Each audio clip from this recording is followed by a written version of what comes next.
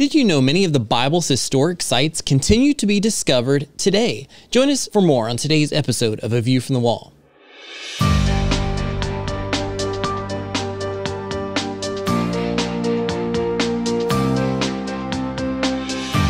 Join I Am a Watchman Ministries Managing Editor Joe Kerr with co-host Dylan Burrows, bringing you a fascinating discussion regarding the importance of Bible prophecy and Christian living today as it relates to our responsibility as believers to be watchmen. This is A View from the Wall. Welcome to A View from the Wall. I'm Dylan Burrows here with co-host Joe Kerr, and our guest today serves as Provost of the Bible Seminary in Katy, Texas, and Director of Excavations for Associates for Biblical Research. He has been a pastor, principal, author, and a sought-after Bible teacher and frequent guest on Christian television and radio. And he joins us today in a very exclusive, unique category of biblical archaeology. We're talking today with Dr. Scott Stripling, and we're excited to have him here on the program. Dr. Stripling, welcome to A View from the Wall. Hey, I'm thrilled to be here. I've been looking forward to it. Well, we have been looking forward to this as well, not just because of the historical research, but because of its significance today as well. We are talking a lot about this place called Shiloh, that if you looked it up in the Bible, we are talking about something that existed during the time of Joshua 3,400 years ago, where many of the things in the book of Joshua took place. The Ark of the Covenant was there for about 400 years. We have all kinds of information to talk about, so we're going to dive right in. And I know you just returned from Israel, where you oversaw some digs across the area, including one at the historic site of Shiloh. Take a moment and tell us a little bit about Shiloh, what's significant about it, and what you've discovered recently. Well, I'm always happy to talk about Shiloh. That's my favorite subject. And in fact, one of my favorite Bible verses is Jeremiah 7:12, which says, "Go now to Shiloh." So Great. That's what we did. We went to Shiloh and we did a winter project. And this is on the heels of 3 seasons of excavation that we have completed now, and we are exposing the northern slope of the ancient tell that was settled about 1700, 1750 BC. The Israelites arrived there around 1399 BC, and what we're exposing is the tabernacle culture there, the material culture that supported the great sacrificial system. We were doing a sifting project this winter where we took the old dump piles from the past. We took them through a new technology called wet sifting, where we wash the remains. And when we do, it's astounding what has been missed by previous digs. I'm sure you come up with all kinds of wonderful stuff. And as a total archaeology geek, I'm just going to confess, this is a favorite subject of mine. So you are specifically dealing with biblical archaeology. What's the difference between biblical archaeology and just the guy who's an archaeologist in Egypt digging up tombs and things over there? That's a good question. Number one, we're in the land of the Bible. So, I mean, one could be an archaeologist and be doing archaeology in Mesoamerica, for example. So I have no expertise in Mesoamerican or in any other type other than what we might call biblical archaeology. And what we're talking about when I say the land of the Bible is the Levant. So that's Israel, Jordan, Lebanon, parts of Syria, parts of Egypt, is that ancient kind of core of the biblical world. And when we're excavating, we're taking the Bible as a serious historical document. We study the other literature as well from Mesopotamia and Egypt and so forth. But we're coming at it presuppositionally that the Bible is a reliable historical document. And that puts us outside the mainstream of archaeology. But, you know, that's exactly where I'm comfortable being, because I really do believe that the Bible is a reliable historical document. Well, that's great that you bring that up, because it really leads to where we want to take the conversation next, this idea that archaeology helps support the teachings of the Bible. And if you would, as we're continuing our conversation on this, help us understand some of the major discoveries that have taken place in recent years that help support what the Bible teaches. Well, there have been a lot, as you've seen in the media, but I'll just kind of focus on our work at Shiloh, for example, and how that illuminates the biblical text. We uncovered this last season 3 horns from a 4-horned altar that had been demolished somewhere in antiquity. It appears probably by the Philistines when Shiloh was destroyed. so here you have the Bible describing Shiloh as a place of cultic significance for the early Israelites for over 3 centuries.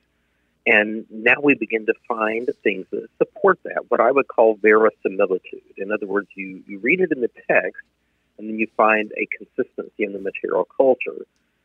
We have also excavated ceramic pomegranates there, and the pomegranate is a motif of the tabernacle. So the Bible says specifically that on the hem of the priest's garments there were bells and pomegranates. And so as we begin to find pomegranates and altar horns and a massive bone deposit with bones only from the biblical sacrificial system, and storage rooms full of storage jars where people would have stored their tithes or the priests would have stored the tithes of the people when they came to Shiloh. All of this inductively adds up to paint a picture that the Bible is a reliable historical text. The bones that you discover for animals, that's significant because Shiloh was a place of sacrifice. So that validates that it was, in fact, sacrifice going on there, right?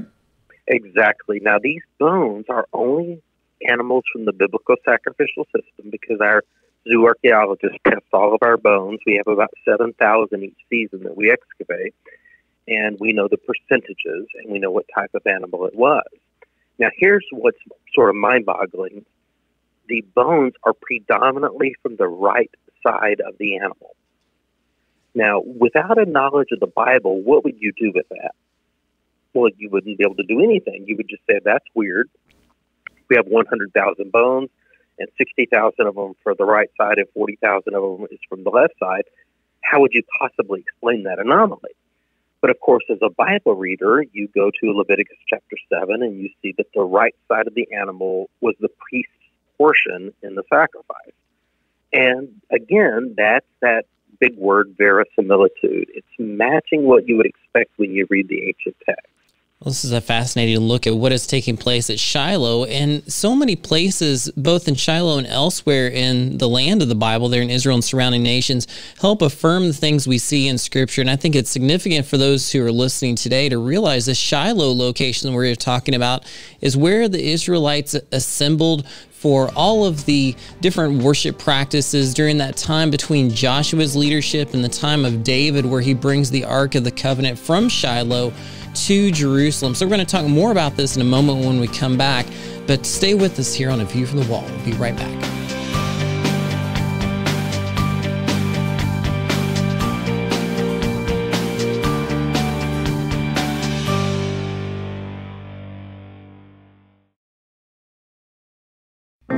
From I Am a Watchman Ministries, here's today's I Am a Watchman Minute. In 2010, David Crisp was searching for buried treasure with a metal detector near Somerset, England. Suddenly, his device pinged, indicating an object was possibly buried there. He dug, and at first he found 1, then 2, then 3 old Roman coins. Day after day, he continued to dig, finally discovering a large vat filled with 52,503 ancient coins. It's one of the greatest finds on record. You know, studying Scripture is like searching for buried treasure. If you read fast, you'll find a coin or two, but the real treasure is found by those who dig, study, search, and pray for inspiration and illumination. Visit imawatchman.com for resources that will help you understand and appreciate the treasure that is God's Word. Be bold, be faithful, be a watchman. IamAWatchman.com.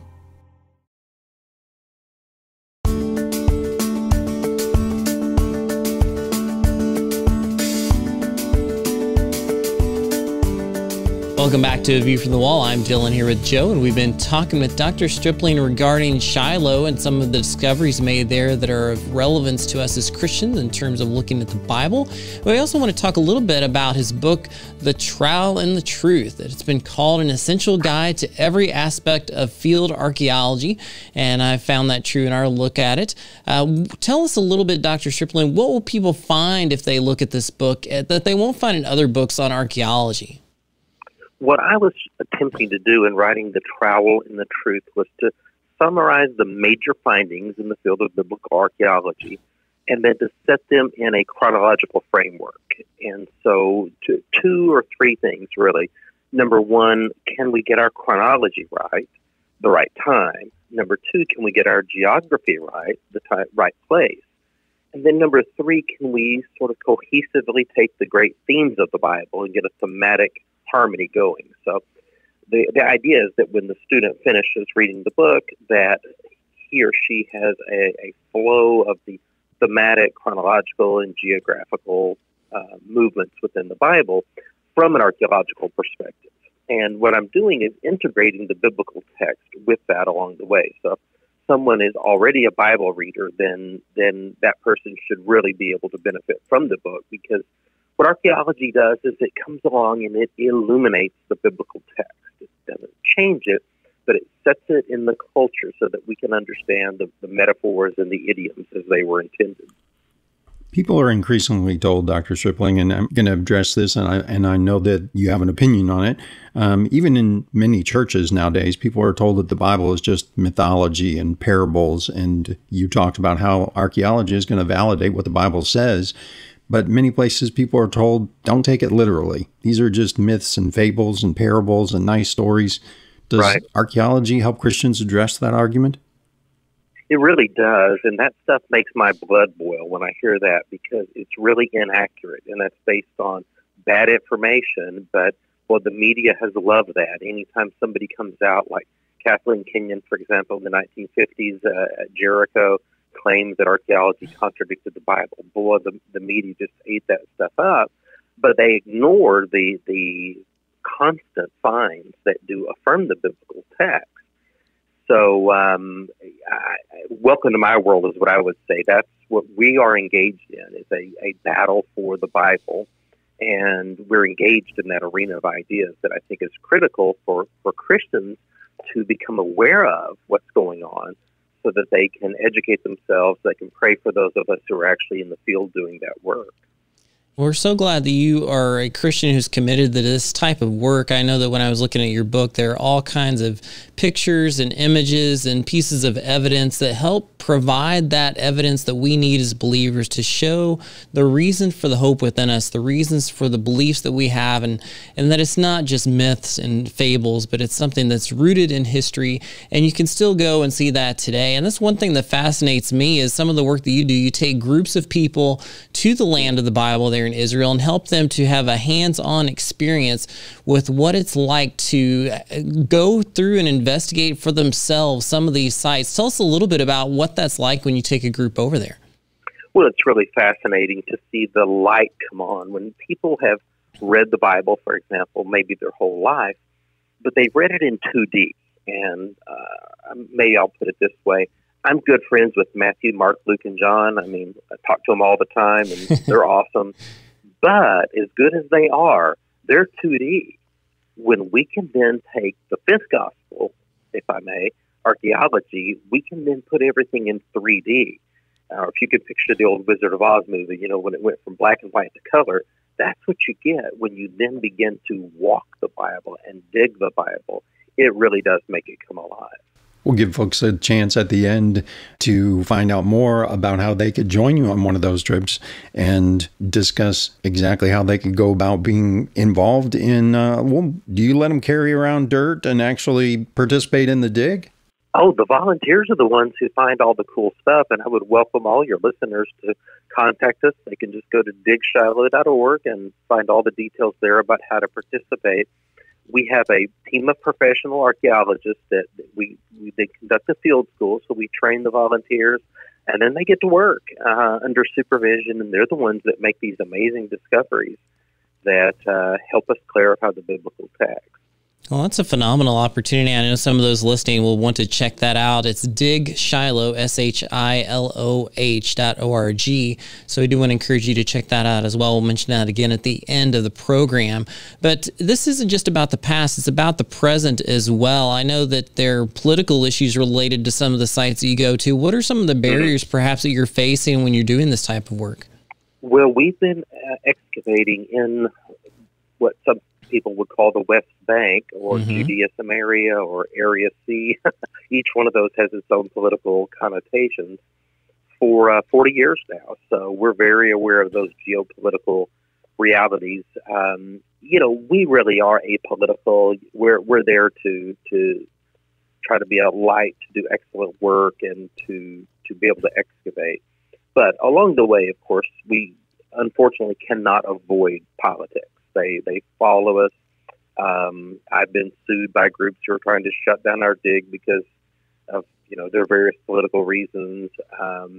We have also been blamed for the conflict in the Middle East because we're finding things that prove that the Bible is a reliable historical document. And so whatever you do in that part of the world has political ramifications. But I do my best not to get entangled in it.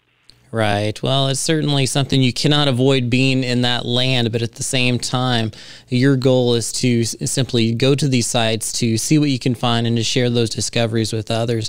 Now, when you come back and you have opportunities to speak, whether it's on radio or to church or on a campus at a school, what are some of the things you like to highlight to say, this is why what I do is so important? Give us a little bit of that motivation that keeps you going out there again and again.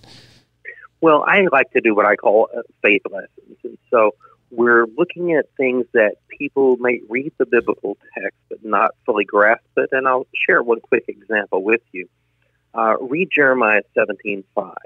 Cursed is the man who has turned his heart away from God. He will be like a bush or a shrub or a tree in the desert. Well, what does that really mean? When we look deeper in the language, the Hebrew word is arara. A-R-A-R-A.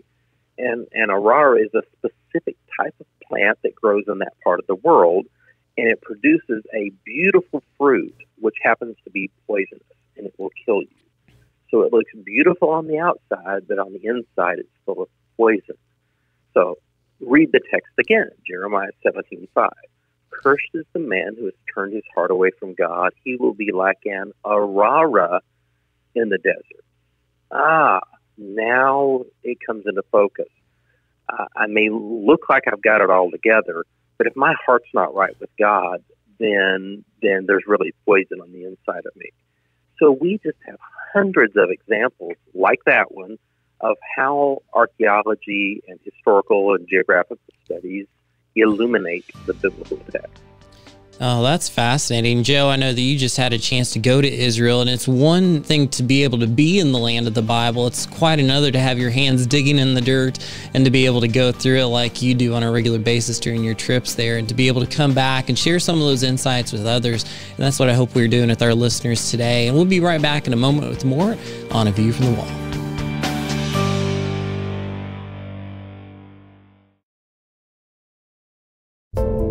The rapture can happen at any time. You may be ready, but are your friends and family spiritually prepared for the coming of the Lord? What will happen to those left behind? We've created a new resource to help you help them. It's called the Rapture Kit.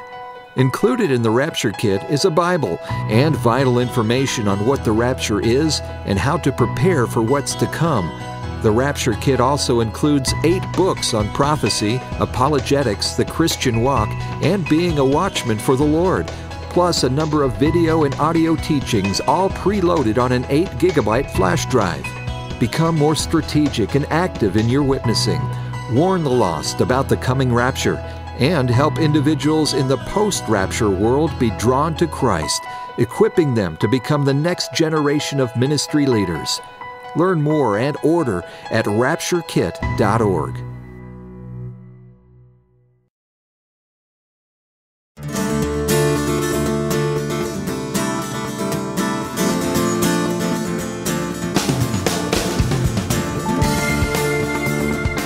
Welcome back to A View from the Wall. We're joined today with Dr. Scott Stripling, and we are talking about excavation, archaeology, biblical finds in the land of Israel.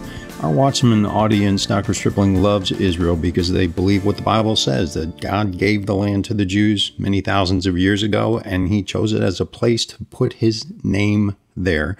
Now, that's disputed in the UN and elsewhere. Does archaeology validate that Israel is, in fact, the rightful owner of that land? Well, as an archaeologist, I can just say that we have evidence of an ancient and historic Jewish presence there.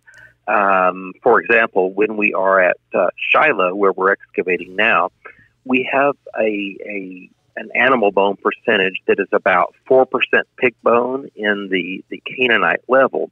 But when we move into the next occupational strata, which the Bible then assigns to the Israelites, it drops below 1%. Well, that's a measurable, quantifiable change. When we move forward in history, we find other indicators like collared rim jars and stone vessels and baptismal tanks that we would call mikvaot. All of these things are clearly a Jewish presence. So we can, for certainty, say that there was an ancient Jewish presence in the land of the Bible. Well, that's one good way to go about showing the historic connections between the Jewish people and the land of Israel. It's interesting that many of these that you talk about in Shiloh go back as far as 3,400 years ago, approximately, where this was a key place of worship until the time of David. For those who may not be as familiar with the Old Testament story, when Moses and the Israelites were in the wilderness, they crossed the Jordan River into the land of Israel as we know it today under the leadership of Joshua. When Joshua was there, Shiloh became the place where the ark stayed, where the tabernacle was, where the people worshiped and did their sacrifices. And it's remained that way up through the time of Samuel. And at the time of Samuel, he anoints first King Saul and then also King David.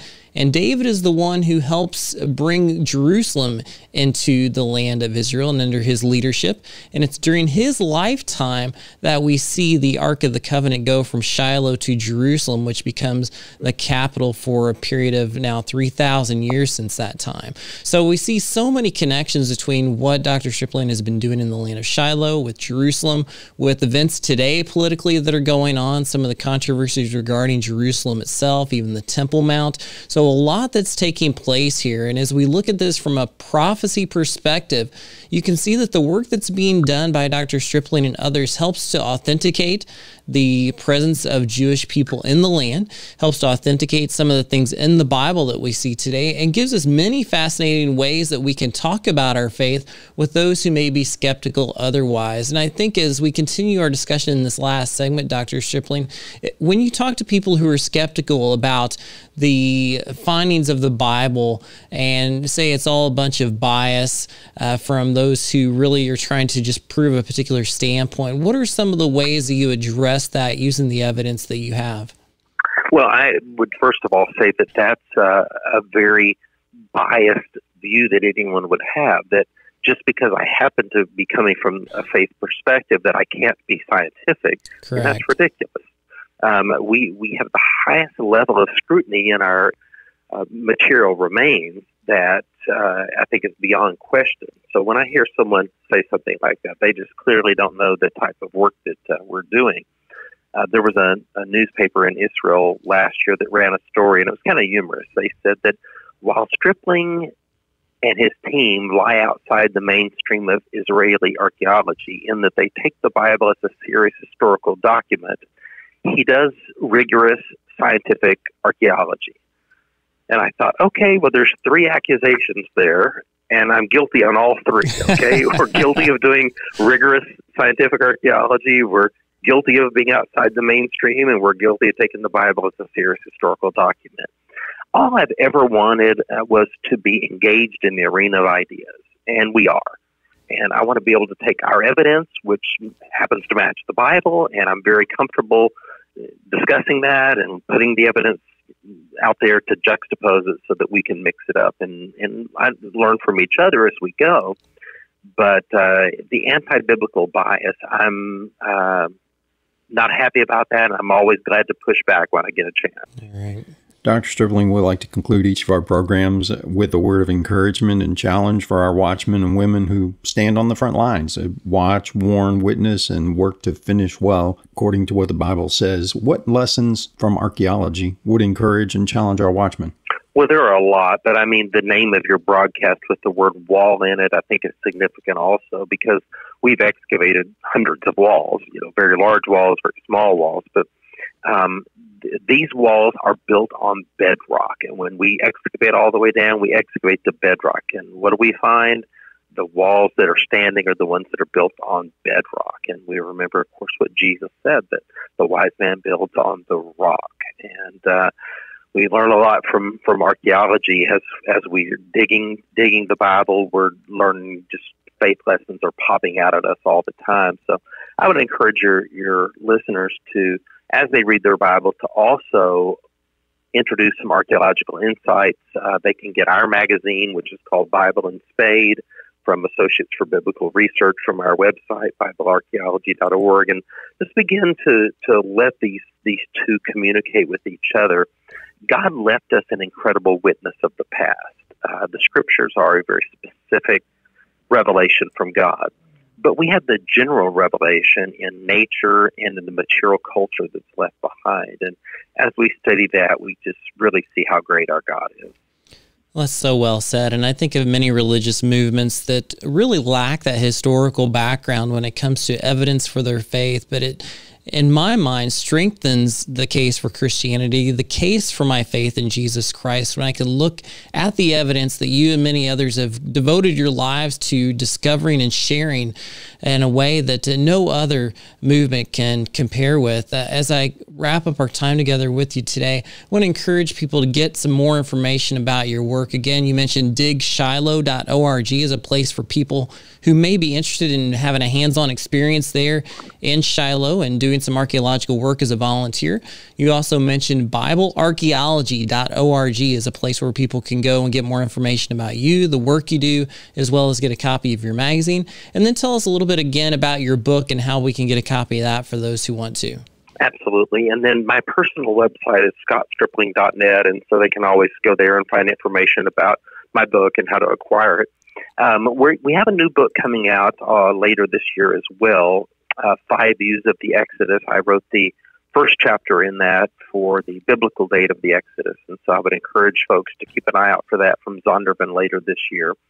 And then search YouTube and Google and all those channels that are out there today that have all this cool information that people can access. We're excited to be doing what we're doing and welcome anybody to join with us. Great. And those of you who may be listening on the radio and aren't online at this time, please go to IamAWatchman.com as you see all the information below this episode that will take you to the links that we've mentioned. Well, Dr. Stripling, we appreciate you being with us, and we thank you so much for your time here with us on A View from the Wall. It's been a real joy. God bless you. Well, thank you. And again, those of you listening today, we appreciate you and your commitment to biblical truth and to knowing about the end times and communicating that to others. We hope you've been encouraged by today's program and encourage you to find out more at IamAWatchman.com. We look forward to being with you next time here on A View from the Wall. A View from the Wall, in association with I Am a Watchman Ministries, exists to equip a worldwide audience with biblical truth, sharing it with others, and being prepared for Christ's imminent return. The team seeks to encourage, inspire, and equip watchmen for such a time as this. For information about the ministry and upcoming events, visit IamAWatchman.com. A View from the Wall is made possible by the team of dedicated pastors, editors, and the many contributors of I Am a Watchman Ministries. To support our efforts, give online at IamAWatchman.com and click on the Donate button. Thanks for listening, and join us again next time on A View from the Wall.